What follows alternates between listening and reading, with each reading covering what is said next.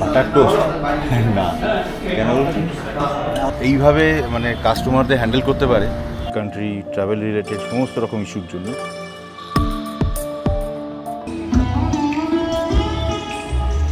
পুরো প্যান্ডেলটার ভিতরে এখনো বোধহয় পুরো কাজ কমপ্লিট হয়নি।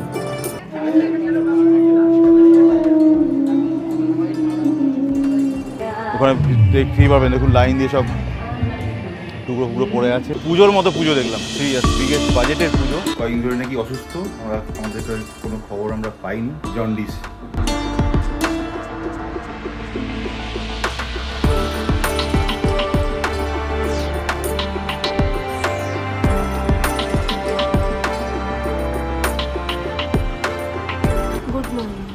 দেরি হয়েছে না, দেরি।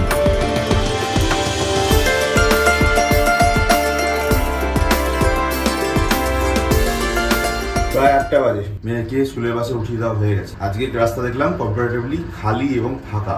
পুলিশ বোধহয় অ্যাকশন মোডে নেমে পড়েছে। হোপফুলি যদি সেটাই হয় ভালো। 11টা বাজে, সকাল হয়ে গেছে। মাছটা কি নর্মাল হয়েছে গো? মোটামুটি কাটার মতো হয়েছে বাবা। এই তো এখনো ধনুক হয়ে আছে। এবার কাটা যাবে। মেয়ের ওই একটা বন্ধু বার্থডে ছিল না, হ্যাঁ, মেয়েকে চকলেট দিয়েছিল। মেয়েকে যখন চিকেন স্যান্ডউইচ দিই, ও জুজার করে কেড়ে করে নেই নেয়। ওর বার্থডে যখন ছিল, তাহলে চিকেন স্যান্ডউইচ করে দেবো, নিয়ে যাবি, ওকে দিয়ে দিবি। হ্যাঁ দিয়েছিলাম। সে আবার হোয়াটসঅ্যাপ করেছে, টিফিন বক্স শুদ্ধ নিয়ে গেছে। 4টে স্যান্ডউইচটা খেতে পারবে না, টিফিন বক্স শুদ্ধ নিয়ে গেছে বাড়িতে। আবার নিজে খেয়েছে আর তার মাকে খাইয়েছে। আবার হোয়াটসঅ্যাপ করেছে যে আন্টি স্যান্ডউইচটা খুব ভালো হয়েছে, আমি আমার মাকেও খাইয়েছি। 11:40 বেজে গেছে। Good morning all of you. এত বেলায় গুড মর্নিং করতে হচ্ছে। ফার্স্টে মেয়েকে স্কুলে দেওয়া হলো, স্কুলে দেওয়ার পরে আমি বসলাম এডিটিংয়ে। তো কালকের ভিডিওটা অবশ্যই যারা যারা দেখেননি তারা প্লিজ একটু দেখে নেবে, এটা আমার রিকোয়েস্ট। আশা করি ভালো লাগবে। আর এই মাছ নিলাম, মানে উল্টো কেস আর কি। লোকে কি মাছ কিনে নিয়ে আসে, আমি মাছ বাড়ি থেকে নিয়ে যাচ্ছি কাটিয়ে নিয়ে আসবো বলে। সিধা এখন যাব মাছের বাজারে। দাদাকে ফোন করে রেখে দিয়েছি যে তুমি একটু থাকো, আমি মাছটা নিয়ে আসছি। কাটিং করে সিধা যাবো এখন গাড়ির সার্ভিস সেন্টারে। ওখানেও বলা ছিল 11টার সময়, অনেকটা দেরি হয়ে গেল। কালকের ব্লগটা যারা যারা দেখেননি একবার গিয়ে দেখে নেবেন, এন্ড স্ক্রিনে ভিডিওর লিঙ্ক দেওয়া থাকে। বলে না যেখানে বাঘের ভয় সেখানে সন্ধ্যা হয়, তার উপরও ছিল আজকে সিগন্যালটা পড়ে আছে। মাছটা কাটাতে আমি এসেছি। তার মধ্যে আমাদের আবার কেস হয়ে গেছে কি, শনিবার হচ্ছে মহালয়া। শনিবার মহালয়ার দিন থেকে আমাদের আবার টানা নিরামিষ চলবে। সেই জন্য ঘরে আর কোনো মাছ রাখার কোনো ব্যবস্থাই রাখছি না। আরও একটা সিগন্যাল, মানে যেদিন তাড়া থাকে সেদিন করে সব দিকে যোগ লাগে। আচ্ছা, শিব ঠাকুরের জন্য নতুন কাপড়, আর পুরো আসনের জন্য নতুন কাপড়, আর ওই নারায়ণের জন্য নতুন কাপড় কালকেরই মা দিয়ে দিয়েছে পুজোর সময়। সুন্দর লাগছে, ফ্রেশ লাগছে। গণদারটা খালি পাল্টে দেবে আজকালের মধ্যে। বেরোই, তাই বেজে গেল 12:20। সিধা এখন হন্ডা সার্ভিস সেন্টার, রাজারহাট, আকাঙ্ক্ষা মোড়। 12:30 বেজে গেল। কোথায় 11টার সময় পৌঁছানোর কথা ছিল। মেয়ের সানগ্লাস বোধহয়, আই থিঙ্ক মেয়ে না মায়ের। হাওয়াটা একটু ঘুরিয়ে নিই ভাবছি, দেখি। আর সেই বিখ্যাত রাস্তা, কপাল হেভি ভালো মনে হচ্ছে, একদম পুরো ফাঁকা। ট্রেনটা ভরে নিই। হাওয়া ভরা হয়ে গেছে, 1:45 বাজে। চলো নেক্সট অফরোড চালু, দেখি কিরকম ঝেলে আমার গাড়ি অফরোড। উফ, আচ্ছা এই গাড্ডাগুলো আমার গাড়িতে লাগে না। আমার গাড়ি লো গ্রাউন্ড ক্লিয়ারেন্স পৃথিবী বিখ্যাত, সবাই জানে। আমার মনে আছে 2020 সালের বোতল বাড়িতে, মানে নর্থ বেঙ্গল যাওয়ার সময় পড়ছে একটা গাড্ডায়, ধাম ধুম করে নিচে একবার, সামনে বাম্পারে একবার, পিছন দিকে লেগে লেগে মানে কাঁসর ঘন্টা বাজার মতো বাজছিল।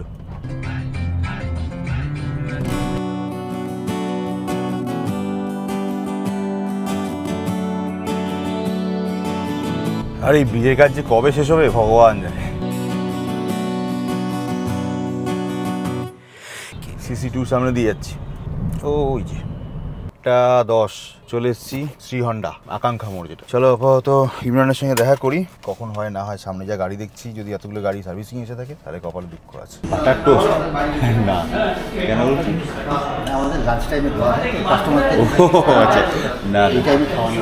আর আমাকে একটু তাহলে জল খাওয়া, শুধু বাটার টোস্ট, কফি, চা 2 পিস আর দিন, আর একটু জল খাওয়ান। বাটার টোস্ট অফার করেছে, কারণ ভালো লাগে। যাই হোক, ইমরান একটুখানি বোধহয় ওদিকে কাজে গেছে, বলে দিয়েছি। বাটার টোস্ট অফার করেছিল, দিয়ে গেছে। দেখো, গুড হসপিটাল। এখানে এলাম 2টো বাজে, আশাটা বেকার হয়ে গেল আলটিমেটলি। আমি ইমরানবাবু এখানে দাঁড়িয়ে আছেন যে ইনি দেখতে পাচ্ছে, ইনি এখন প্রমোশন পেয়ে গেছে, আমাদের জানায়ও নি, মানে মিষ্টি খাওয়ানোর ভয়ছে। কিন্তু really congratulations front office controller. আরও উন্নতি করো চাই, আরও মানে চাই পুরো ইউনিটে ম্যানেজার হও, সত্যি সত্যি। আর এখানে থেকে যদি আরও বড় কোনো কোম্পানিতে আরও ভালো জায়গায় পাও সেখানে অবশ্যই থ্যাংক ইউ, সত্যি ভালো হোক, মানে রিয়েল ডিজার্ভ ইট। কারণ সেটার মধ্যে আমি অসম্ভব স্পার্ক দেখেছি। আমি এর আগে আরেকজনকে এরকম পেয়েছি, সেকেন্ড টাইম আজ 10 বছরের গায়ে কাটা দিচ্ছে সিরিয়াসলি। এত ভালো মানে বিহেভিয়ার, ওয়েল বিহেভড এবং যাকে বলে ওয়েল ম্যানার্ড পারসন এইভাবে মানে কাস্টমারদের হ্যান্ডেল করতে পারে, unbelievable, serious. Thank you sir, great. আর সত্যি সত্যি চাই আরও ভালো হোক, আরও উন্নত। চাবিটার অবস্থা কি একটু দেখে তুমি দাও। চাবির অবস্থা ভালো আছে, শুধু এখানে ভিতরে লক ভেঙে গেছে, যার জন্য এটা গ্যাপ হয়ে যাচ্ছে, ডিসকানেক্ট হয়ে যাচ্ছে বারবার, তাই তো? হ্যাঁ, ব্যাটারি চার্জ পাচ্ছে না, কাজ করতে হোক। তাহলে আজকে গাড়ি কাজ করানো যাবে না, কারণ এই লম্বা কিউ লেগে রয়েছে, এতগুলো সকাল থেকে প্রচুর চাপ পুজোর আগে। কাজে আজকে বেরিয়ে পড়বো। চলো জীবনবাবু, থ্যাংক ইউ, টাটা। নেক্সট দিন তাহলে পুজোর পরেই আসবো। হ্যাঁ, কবে যেন বুক করে দিলে? 30 তারিখ। বোঝো ডেকাথলন এখানে ছিল, আমার মনেও নেই, আমি জানতামও না, তবে এটা খেয়াল করিনি সিরিয়াসলি। এদিকে রাস্তাটা আমি আসি নিই সেভাবে, সেই জন্য খেয়াল নেই বোধহয়। এরপরের দিন ডেকাথলনে কিছু দরকার থাকলে বা নাও থাকলে এখানে সার্ভিসিংয়ে দিয়ে চলে যাও ডেকাথলনে। বেকার সময়টাই নষ্ট হলো, তবে আরও সময় নষ্ট হতো। তার আগে বেরিয়েই পড়লাম। 2:10 ওরা যা টাইম দেখালো বা বললো তাতে মারাত্মক কাণ্ড হয়ে যেত আজকে। 6টা-7টা বেজে যেত, মুখেই বলছে 6টা-7টা, মানে আরও দেরি হতো। আমি আর ফালতু রিস্ক নিলাম না, যখন আমার কোনো সত্যি কথা বলতে কোনো এমার্জেন্সি নেই। পুজো হয়ে গেলে তারপরে সার্ভিসটা করিয়ে নেবো এসে। চলো ঠিক আছে, কই নি, অল্প টাইমের উপর দিয়ে হয়ে গেছে। আসলাম, যত্ন করে চা খাওয়ালো, বাটার টোস্ট খাওয়ালো, জল খাওয়ালো। এই আতিথেয়তাটাও তো কম নয়। 1-1.5 ঘন্টা সময় নষ্ট করে একটু ঘোরাও হয়ে গেল। 3:05 চলে এসেছি বাড়িতে। কাজ তো হলো না, পুজোর পরে এসেই না সার্ভিসিংয়ে দেবো, আর কি করা যাবে। দুই বন্ধুর সঙ্গে আবার এক বান্ধবীও পরে দেখা দিয়েছি। 3:33 হয়েছে, মেয়ে স্কুলের ছুটি হয়ে গেছিলো, চলে এসছে। আমার সেই অ্যাপয়েন্টমেন্টটা রয়েছে 4:30 সময় বলেছি। ওরা ঢুকলেই আমি তাড়াতাড়ি পুজোটা দিয়ে খেয়ে চলে যাই ওই অ্যাপয়েন্টমেন্টটা ক্লিয়ার করতে। ঘন্টা চলে এসছো? আছো? কি হবে, পড়ে আছেন কেন? ওম নমঃ শিবায়। 4টে বেজে গেছে 15। হ্যাঁ, ওই ইলিশ মাছের, ও আচ্ছা, হ্যাঁ। ফাইন ঘর পরিষ্কার করতে গিয়ে আর ওই এই যে ট্যালেন্ট, এত কিছু পড়ে যে এত কিছু করেছো, এটা কম? এক পিস দেবে। এটা কি বলে? ইলিশ, দই ইলিশ। দই ইলিশ জমে যাবে। 4:15 বাজে, এক জায়গায় মিটিংয়ে ডাক দিয়েছে 4টের সময়, 4:15 বাজে আমি এখন ঠিক খেয়ে যাচ্ছি। 5:10 এখন সবাই বেরোতে পারবো না, এত দেরি হয়ে গেছে। আর ওই অ্যাপয়েন্টমেন্টের কথা বলেছিলাম, ওনাকে বাদ দিয়ে ফোন করে বললাম দাদা আমি 5টা নাগাদ আসছি। 6:10 এসেছিলাম। আমার ভিসা পারপাস অনেকগুলো কোয়েশ্চেন ছিল, অনেকগুলো কনফিউশন ছিল, সেগুলো খুব জরুরি ছিল মেটাবার, এবং খুব ইজিলি সেটা মিটেও গেছে। আমার একটা বিশাল বড় টেনশনের জায়গা কাটলো। এই ইন্টারন্যাশনাল ট্যুর করতে গেলে বাইতে যেটার জন্য বলি আর কি, মেনলি ভিসা, টিকিট এবং others foreign country travel related সমস্ত রকম ইস্যুর জন্য এদের হেল্প মারাত্মকভাবে কাজে আসবে। আমি একটা দারুণভাবে রিলায়েবল জায়গা খোঁজ পেয়েছি। এর সঙ্গে আলোচনা করে অনেক জিনিস ক্লিয়ার হলো, অনেক জিনিসের কনফিউশন ছিল, সেগুলো আস্তে আস্তে করে ক্লিয়ার হয়ে গেছে। এটা একটা ভালো কনফিডেন্স দিয়েছে আমাকে সিরিয়াসলি। আজকে মিটিংটা একটা সাকসেসফুল মিটিং হলো অবশ্যই। চলো আপাতত একটা বড় বলে না, একটা ব্যাকআপ তৈরি হলো। এটা অনেকটা সময় নষ্ট করলাম, বাট ভেরি ইনফরমেটিভ আমার কাছে, ভেরি ইনফরমেটিভ। চলো আর কথা বাড়াবো না, সিধা 6:15 বাজে, এখন পৌঁছাই শিয়ালদা। সামনে বোর্ড লাগানো হয়ে গেছে, লাইটগুলো জ্বললে আলাদা মজা হবে। অলরেডি জাম হওয়া শুরু হয়ে গেছে। এটা সুকিয়া স্ট্রিটের পুজোর প্যান্ডেলের ছবি। শিয়ালদা পৌঁছে গেছি, কিন্তু আমাদের সুদর্শন স্ট্রিটের উপর যেহেতু এখন প্রেশার বেশি হয়ে গেছে, সবাই গাড়ি এখানে দাঁড় করাচ্ছিল। দুজন সার্জেন্ট দিয়ে দিয়েছে, ব্যাস ফুল কেস, তাও তুলছে আর কেস দিচ্ছে। শেষবেলায় পুজোর কাজের চাপ একটু হালকা।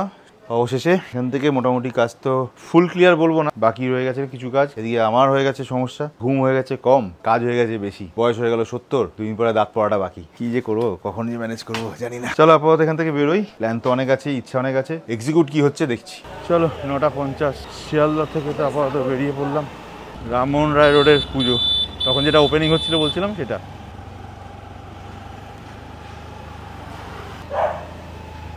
প্যান্ডেল এখনো পুরো কমপ্লিট হয়নি, বোধহয় ওপেনিং হয়ে সুন্দর হয়েছে। ব্যানারের সংখ্যা আস্তে আস্তে করে বাড়ছে, লাইটের চেনগুলো আস্তে আস্তে করে ঘনত্ব বাড়ছে। চলে এসেছি শ্যামবাজার, বাজে এখন 10:15। এক্ষুনি একটা ঠাকুর পাস করলো, প্রতিমা মানে মণ্ডপে যাচ্ছে, কি অসাধারণ দেখতে ছিল। ঠাকুর যাচ্ছে। ঠিক আছে, আজকে এটা এইটুকুই দেখানো থাকুক। দেখি টালা প্রত্যয়টাকে দেখা যায়। দর্শনার্থী যারা, তারা যখন লাইন দিয়ে যাবে তার একটা অর্গানাইজিং ওয়ে রাখার জন্য এইটা ব্যবস্থা করে দিয়েছে।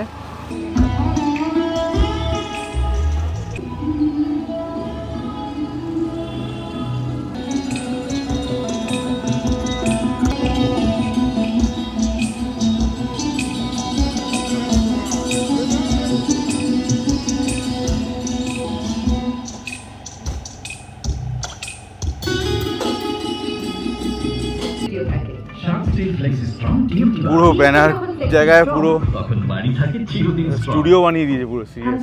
গেটের স্টার্টিং থেকে শুরু করে একদম প্যান্ডেল অবধি। দুর্গা পুজো এখন এক বিশ্বজনীন পুজো শিল্প, আর এই অনন্য পুজো শিল্পের কহন এবার টালা প্রত্যয়ে।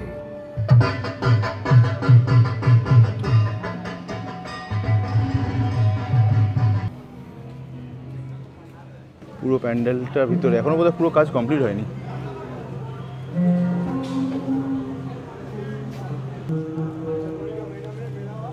বাপরে বাপ, কি করেছে দেখুন।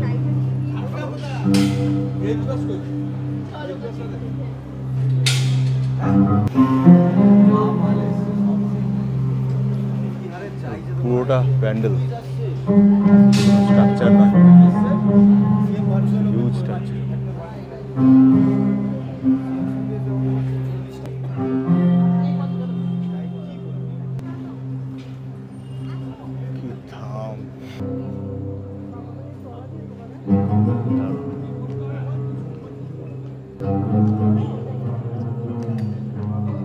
পুরোটা স্ট্রাকচার বানানো গেছে।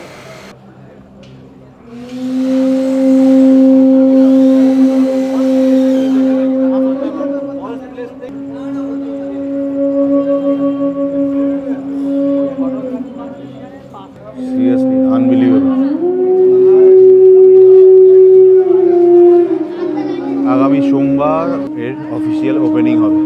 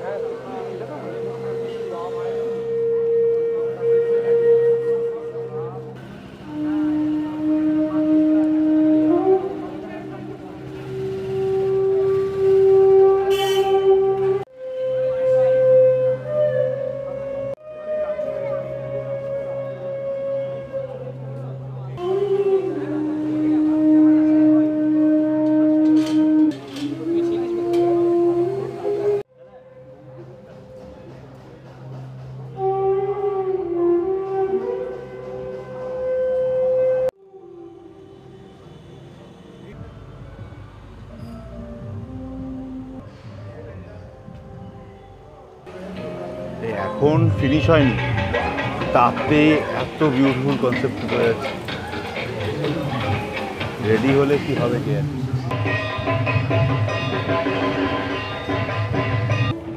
পুরো এরিয়াটা দেখতে হবে। মজার ব্যাপার হচ্ছে সব থেকে বেশি স্ট্রাকচারে ইউজ হয়েছে হচ্ছে রড আয়রন। এই যে ঠাকুর দেখতে আসার জন্য যে দর্শনার্থী, তাদের জন্য যে সেগমেন্টাইজ করা হয়, যেটা শালকাঠ ফালকাঠ দিয়ে করা হচ্ছিল বাইরে অন্যান্য সমস্ত পুজোতে, সেখানে এরা রড আয়রনের পুরো প্যানেল হলো পাইপ ইউজ করেছে। স্ট্রাকচারে প্রচুর রড আয়রন ইউজ করেছে। ইনফ্যাক্ট ভিতরে প্যান্ডেলের ভিতরেও প্রচুর জায়গায় রড আয়রন প্রচুর ইউজ করেছে দেখলাম। হলো পাইপ, স্কোয়ার বার মোল্ডিং করে প্রচুর রড আয়রনের কাজ আছে, প্রচুর প্রচুর। ওখানে দেখতেই পারবেন, দেখুন লাইন দিয়ে সব টুকরো টুকরো পড়ে আছে, কাজ হচ্ছে কনস্ট্যান্ট।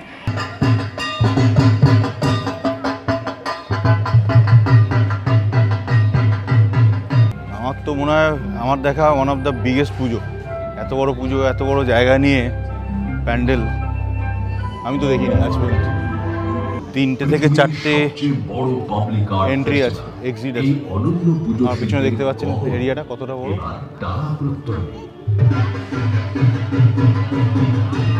মেন প্যান্ডেলের জায়গায় এতগুলো প্যান্ডেল, এছাড়ার বাইরেও রয়েছে জায়গা ছিল। এখানে একটা এলইডি প্যান্ডেলের লম্বা লাইন যেটা সেটা চলে গেছে একদম প্যান্ডেল অবধি, আর এইদিকেও একটা বড় এলইডি প্যান্ডেলের লম্বা লাইন আছে যেটা চলে গেছে মেন রোড অবধি। ওই দিক থেকে আসছে, এদিক দিয়ে এন্ট্রি। এটা বেরোবার রাস্তায় যে এলইডি প্যানেলগুলো রয়েছে সেখানটায়, আর এই হচ্ছে মেন গেট সামনে। যাক, মনটা খুশি হয়ে গেল যে আমার বহুদিন পরে একটা পুজোর মতো পুজো দেখলাম। সিরিয়াস, দারুণ দারুণ। এটা হচ্ছে টালা এলাকায়, কলকাতার নর্থের ওয়ান অফ দ্য বিগেস্ট এবং বিগেস্ট বাজেটের পুজো। নর্থ কলকাতার বেলগাছিয়া চত্বরের সবথেকে বড় পুজো নাম করা। ওদিকে বেলগাছিয়া সার্বজনীন তো দেখিয়েছি আগের দিন আপনাদের, আর আজকে হলো টালা প্রত্যয়। সেদিনকে ট্রেলার বলতে পারেন দেখিয়েছিলাম, আজকে পুরোটা ভিতরে দেখাতে পেরেছি। পুরোটা তাও বলবো না, কারণ যেটুকু অ্যাক্সেস করতে দিচ্ছে সেটুকুই দেখাতে পেরেছি। অন্তত 1-1.5 কিলোমিটারের রেডিয়াস নিয়ে পুরো পুজোটা দেখাবার মতো। আশা করি আপনাদের প্রত্যেকের ভালো লাগবে। আর এর ওপেনিং দিনে বা ওপেনিংয়ের পরের দিনে যে কোনো একদিনে অবশ্যই এসে দেখাবো, অবশ্যই আরও ডিটেলসে উইথ লাইটিং সেট আপে টোটাল। চলো এখন সিধা বাড়ি যাই, 11টা বেজে গেছে। আজ মাকে এই জবামালাটা পড়িয়েছি বৃহস্পতিবার, পুরো 12টা বাজে। আমি ফিরে এসেছিলাম অনেকক্ষণ, কিন্তু এসে একটা মন খারাপ করা নিউজ শুনে মনটা একটু খারাপ হয়ে গেছে। ব্যাপার হচ্ছে সোনুর মাসি মানে রিমার দিদি কয়েকদিন ধরে নাকি অসুস্থ। আমাদের কোনো খবর আমরা পাইনি, খুবই শরীর খারাপ। কাল থেকে মোটামুটি প্রায় নাকি জ্বর থেকে যাচ্ছে, জ্বর কিছুতেই নামছে না, সেন্সলেস হয়ে পড়ছে বারবার করে। 2 সপ্তাহ ধরে নাকি জ্বর আছে। টেস্টের রিপোর্ট অনুযায়ী আজকে রিপোর্টটা আসার পর একজন ডাক্তারের সঙ্গে কনসাল্ট করে জানা গেল, ধারণা করা হচ্ছে ওটা জন্ডিস। প্লেটলেট কাউন্ট মারাত্মকভাবে নেমে গেছে, 20 থেকে গিয়ে নেমে গেছে। এটা শুনে আরো মন খারাপ হয়ে গেল। আর এমন একটা টাইমে খবর পেলাম, তখন বাড়িতে ঢুকেছি যখন 11টা, সে জাস্ট 5-7 মিনিট আগেই খবরটা পেয়েছি, নাহলে আমি তখনই চলে যেতাম।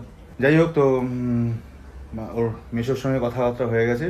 মেসো যথারীতি কালকে সকালবেলা আগে হসপিটালে গিয়ে একবার দেখিয়ে নেবে, রিপোর্টটাও দেখিয়ে নেবে, প্লাস ওখানে যা ডাক্তার ওপিনিয়ন দেয় সেটা সেই হিসেবে ফলো করা হবে। এরকম পুজো আচ্ছার দিনে হঠাৎ করে যদি এরকম শরীর খারাপ হয়ে যায়, নিজেদের কাছের লোকেদের মনটা সত্যি ভারাক্রান্ত হয়ে যায়। হোপফুলি কালকে ডাক্তার দেখিয়ে ভালোই হবে, ক্ষতি কিছু হবে না, ঠিকঠাক হয়ে যাবে। আজকে আর সেইভাবে কথা বাড়াচ্ছি না। টালার প্রত্যয় যে দৃশ্য আপনাদের দেখাতে পেরেছি, ওটা আমি সত্যি আমি ওভারওয়েলড। এন্টায়ার লাইফে এত বড় পুজো, এত এরিয়া নিয়ে বড় পুজো, এত বিগেস্ট বাজেটের পুজো হতে পারে, সিরিয়াসলি আজকে না দেখলেন কল্পনা করতে পারতাম না। আমি জানি না কতটা ভিডিওতে জাস্টিফাই করাতে পেরেছি, বাট আমি পার্সোনালি চোখে যা দেখেছি তাতে আমার মাথা ঘুরে গেছে। ওয়ার্ল্ডের 1 নম্বর উৎসব, 1 নম্বর ফেস্টিভ্যাল, বাট সেটাকে ওইভাবে রিপ্রেজেন্ট করা যেতে পারে, ওই রকম বড় সেট বানানো যেতে পারে, hats off, really hats off. মানে গায়ে কাটা দিচ্ছে ওই হেড। মানে আমি বাজি রেখে বলছি, বাংলা ইন্ডাস্ট্রিতে ওরকম বড় সেট বানায়নি। একমাত্র সাউথ ইন্ডিয়ার বাহুবলীর সেট দেখেছিলাম অত বড়, তারপরে দেখলাম সিরিয়াসলি এরকম সেট দেখিনি। যাই হোক, যা দেখার আপনাদের দেখিয়ে দিয়েছি। আজকে রাতের মেনু আমাদের সেই ইলিশ মাছ ছিল। কালকে সকালবেলা মেয়েকে স্কুলেও যেতে হবে, আর দিদি খবরটা সকাল সকাল নিতে হবে। গুড নাইট, টাটা, ভালো থাকবেন, tata, good night, bye bye.